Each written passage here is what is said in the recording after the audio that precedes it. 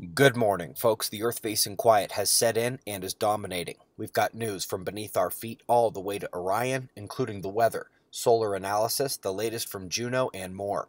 We'll start as always with the sun, bright umbral fields above sunspots appearing and turning in to face Earth. But when we come to spaceweathernews.com, we find very little activity in 193 angstroms. No eruptions, no flashes in Earth's direction. We've got a calm star, and that's indicated as well by the solar flaring. The X-ray flux is flatlining, and the sun is going back to sleep. Sunspots on the disk are either small or without magnetic mixing potential. Solar wind telemetry is up next. The intensified streams from coronal holes continue.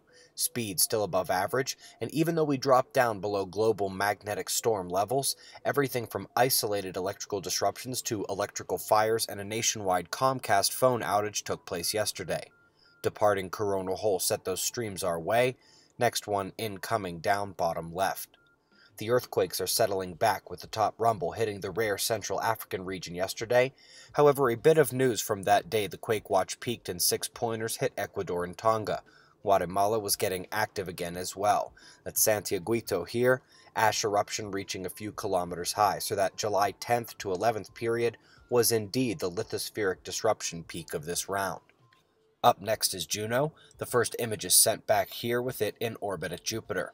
Honestly, I'm expecting much better shots than this one, so let's have patience and head out further to Orion. We have a new deep infrared look at one of the most amazing celestial features visible from our little blue rock.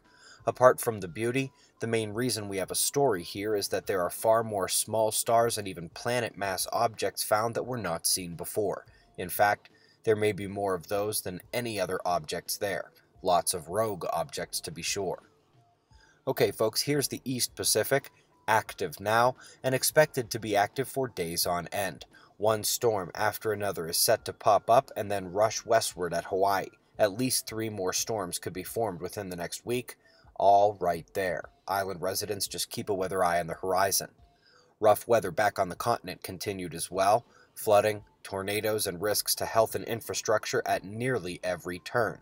More is likely heading for the plains and Midwest tonight. These morning news, our full suite of websites, the Mobile Observatory, Observing the Frontier, and the Disaster Prediction app are all supported by suspiciousobservers.org. Click Become a Member for the entire corpus of the Observers for about $4. We greatly appreciate your support. We've got the global weather here, including Earth spots straddling South America, very pretty, followed by shots of our star to close. It's 3:20 a.m. in the new Valley of the Sun. Eyes open, no fear. Be safe, everyone.